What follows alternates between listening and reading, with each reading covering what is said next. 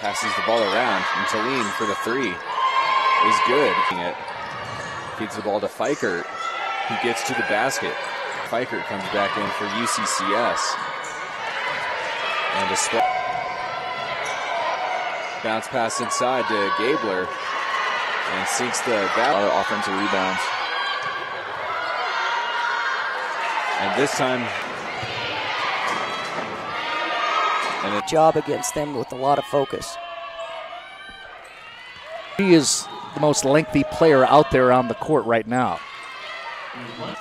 She connects on both those free throws. Here's the three ball on the way. Second quarter. Drive on the left side. Ooh. And all. Harvey against Moore. Moore just takes it from the top of the key all the way. Been in the second half.